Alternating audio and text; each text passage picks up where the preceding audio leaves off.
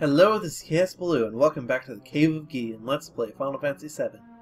Last time, well, we entered here to do something with a cool old guy that involves Red's parents, I guess? Let's see, which one of these goes to the left? Is it this one? Yes it is, actually. The spider webs are fixed encounters, by the way. With spooky spiders! Yeah. Great. Actually, can I steal from you? Oh, Clear Tranquil. I can steal from you. Theoretically, at least. I mean, you have something to steal. Whether or not I can steal it or not is another matter entirely. Yep, literally identical to Aerith's first limit break.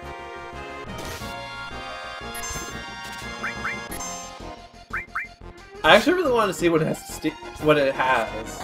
I am curious. Show me. Anytime now. Oh, it's just neither? I mean, I say just. I've basically been using those as my emergency bank supply, so having an extra either is definitely no. Wait. There we go.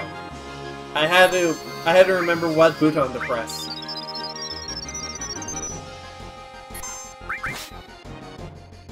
What was it? Right, having an emergency bank supply is good, plus also it is legitimately a pretty useful item, obviously, to be able to, you know, restore my MP. Kind of really useful. And it's dead.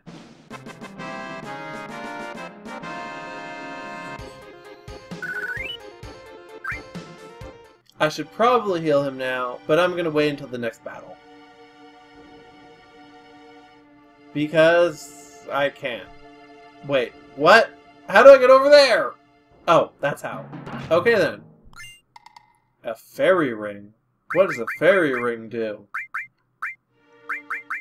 It protects against poison and darkness, making it strictly better than the Star Pendant, but probably not better than immunity to fire. By the way, something I didn't mention earlier, but there are encounters in this area where... Wait, this totally connects to there, doesn't it? Oh no, it doesn't. Okay. Right, I digress. There are encounters in this area where you can get, like, upwards of... What? 80? Yeah. Upwards of 80 AP. On a double weapon, that turns into 160? So, for this point in the game, this is actually a pretty good place to grind up AP if you are so inclined to do so. Although, having said that, I wouldn't really recommend doing so. Because, first of all, this is actually a somewhat dangerous place. But, also... Well... Also, it's like... How do I want to say this? What do I actually want to say? Also, it's not really that big a deal at this point in the game. I mean, like, it's good to optimize your AP gain, even early on in this game, because it can save you a lot of trouble later on. But at the same time, it's actually not that huge a deal to... Like, it's not really worth grinding it up right now, is what I'm trying to say.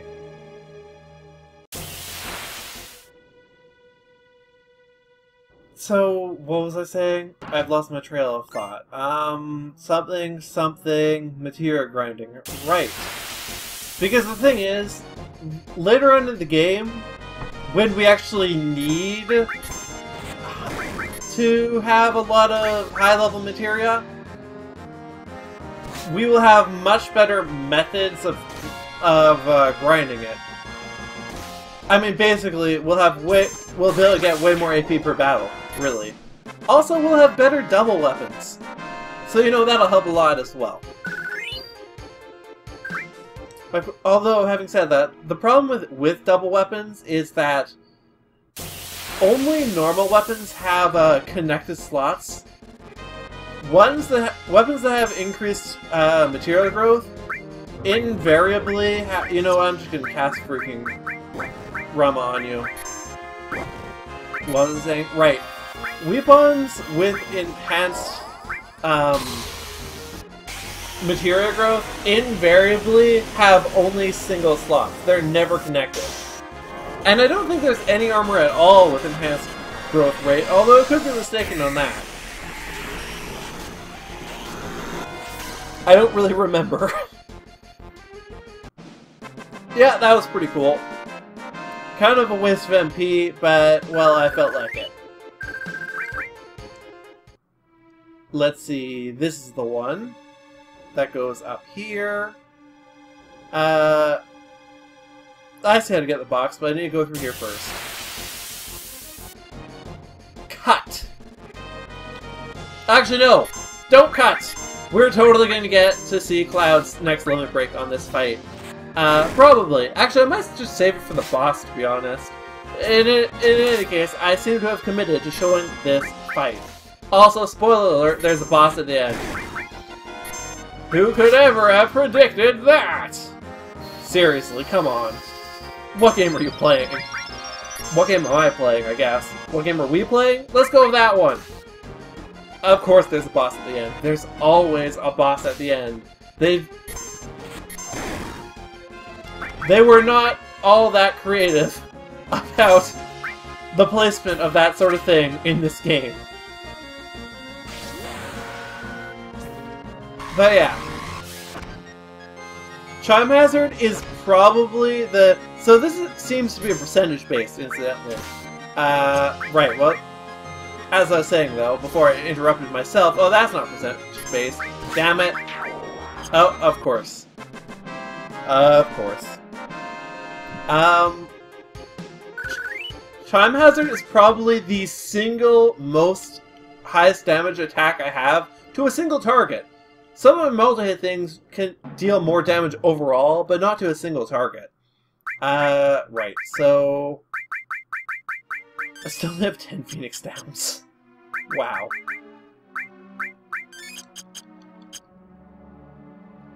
Wait! I almost forgot the box. It's a Turbo Ether. Seriously? Okay, so... Wow. I'm not too surprised since she was in my party so long just to get this. But at the same time, it's like, wow, I'm definitely not using Yuffie for a while after this. Let's equip that. Okay. And let's continue on. This warrior went through the cave all alone, fighting attackers one after another. Ho ho ho! We're almost there. Seriously, he's being sort of needlessly cryptic here, but what can I say? He clearly has a flair for the dramatic, and who can blame him? He's so good at it.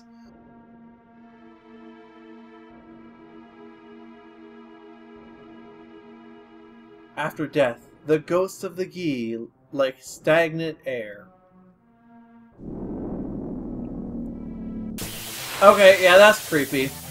Also, boss time. So, I'm pretty sure these things deal, I'm pretty sure they absorb fire. So, you know, watch out for that. Also, check this out. Oh yeah, they absorb fire. I don't remember what Takeover does. So, you know, yeah.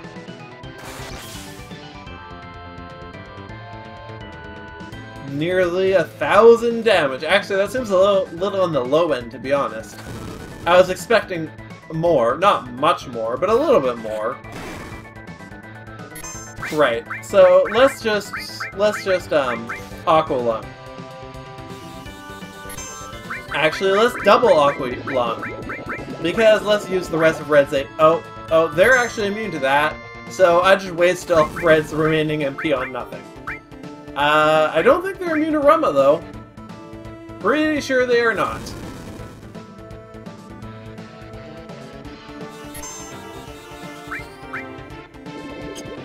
Let's see... I feel I should do that. Seriously though, don't use Ifrit on this battle. You will regret it.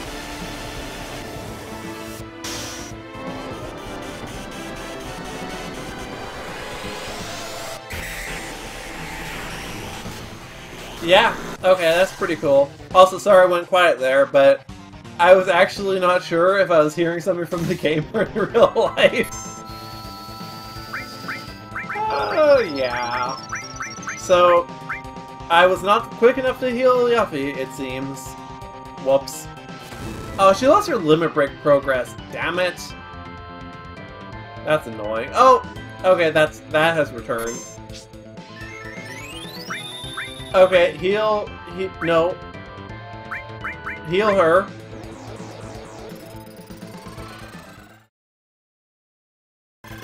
And the curse continues! Although I suppose it wasn't a phone call this time, so it could be worse. But wouldn't you know it, somebody comes to my door right in the middle of a recording session. And in the middle of a boss fight, too. Oh, you know what? This will totally work on you guys. I think Shiva will work? I'm not 100% sure. I probably shouldn't be bothering with the fire guys, though. I should just be targeting the guys in the back, but... Chugabumog, I mean... It doesn't do that much damage, but it hits everyone. And it ignores the row problem. Let's see. I'm quite certain these guys are immune to Titan, so I'm not going to use that. And they absorb Ifrit, so I'm not going to use that.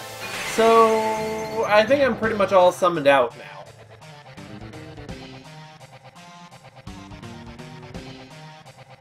now. Seriously, I don't know what that does. I think what that does is it prevents Cloud from hurting him. Or something?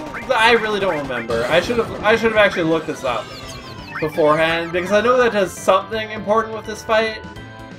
But I seriously have no clue what it is.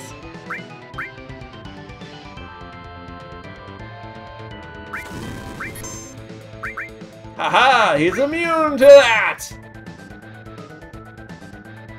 And Red resists that as well, actually, because he gave him the element material with fire on his armor.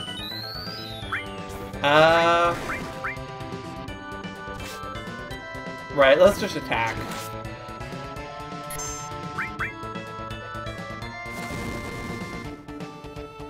I mean, I'm still hurting him, so... Okay, here's what I'm gonna do. I'm gonna not heal Cloud to see... Because I'm pretty sure when Cloud dies, the red guy will come back. I don't know what that'll actually accomplish, but... because I'm positive that there's a mechanic in this fight with the takeover thing where... Like, I know that does something that is kind of bad. It might prevent me from killing him, but I don't remember exactly what. I really wish I did. Okay, no. Red, I'm going to heal. Also, I'm going to use that. Because it's a boss fight, so a buff is better than a one-off attack, usually. You can... Oh, you have life. Nope. You can use Cure on Red. Oh, hey! Oh, hey! The thing came out of Cloud. Okay, then. I guess you can just time out the takeover as well. I did not know that. Seriously, though, I'm gonna have to look up how the takeover mechanic works after this, because I don't remember, and it is bothering me. Like, I know where to look it up. I have the page, I think I literally have it open right now. I just can't see it because I have 10 windows covering it. Including the one I'm, you know, actually playing. Oh hey, Ifrit leveled up. Cool. Wiser Staff. I'm pretty sure that's another weapon for Aerith. Yet another one. Okay. Also, I saw Materia there. Interesting. Also, I guess that's actually a pretty good way to justify not showing this to Red before now. He legit couldn't reach it. So I'm pretty sure that gravity material is missable. Although, honestly, it's not really that great. I mean, it just gives you Demi, I think. Yeah, it's just Demi. Lots of things are immune to gravity magic, for one thing. And for another, I just don't really like percentage damage. It's just not that good. Most of the time.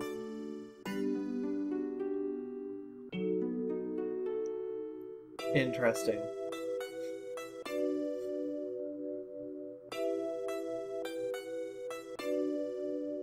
But he was never able to return.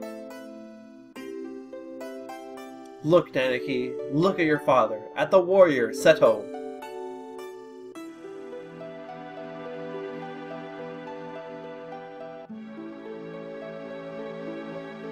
Full of petrified and full of arrows.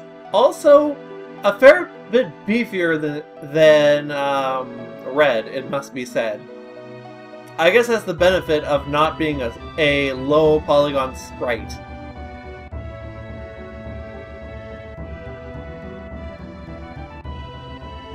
Even after the geese, poisonous arrows turned his body to stone. Even after they all ran away, he continued to protect us. And he continues to protect us even now.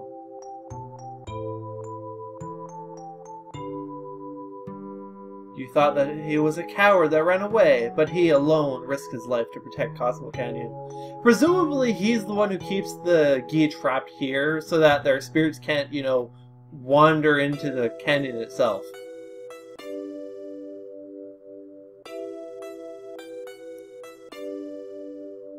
Okay.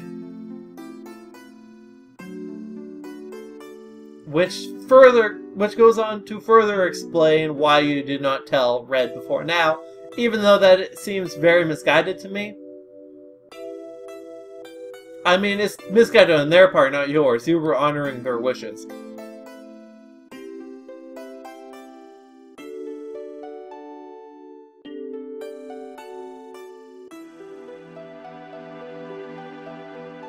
It's a good thing you didn't say anything there, Yuffie, because if you had ruined this moment.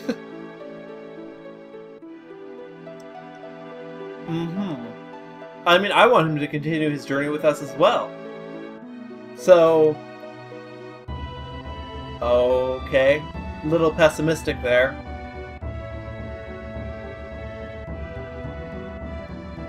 Or do you know something that we don't?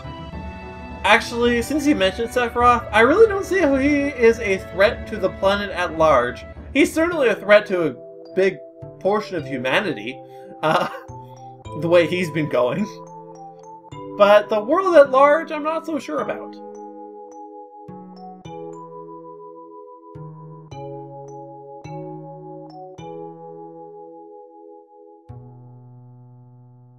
No, you make a good point. 130. Yeah, you see, I wasn't kidding when I said he was freaking old. Floats around on a ball or something. He doesn't have any legs. He's 130. He's not Red species. Actually, Red species probably lives a lot longer than he does. But at the same time...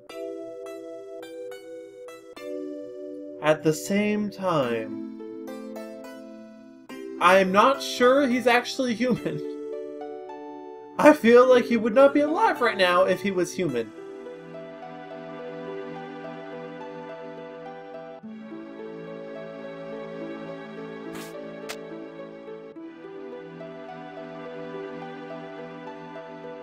That's quite sweet, though.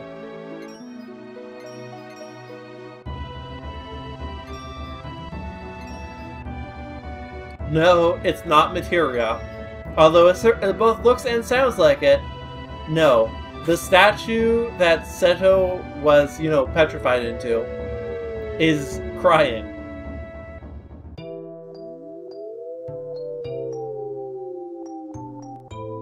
After all, he protects the canyon even now.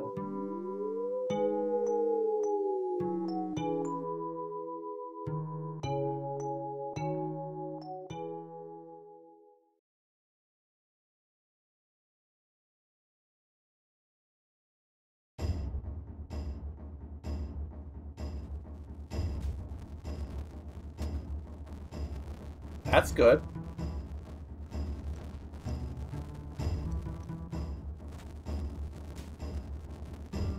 You came in... What? What are you saying, Barrett? No. Screw you, Kate Seath! And, well, actually, I need to remove your stuff. Definitely using Tifa, though. I mean... Red is gonna just come right back to us any second now, so I'm not really worried about that. I mean, I don't think that's a spoiler to say that. I mean, maybe it takes away some of the suspense from the moment, but there's no real suspense. Come on, who are you kidding?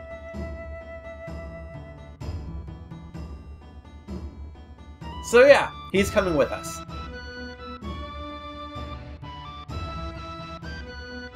Okay. I think I grew up a little. That is such an adorable line. Oh, we will, man. We will.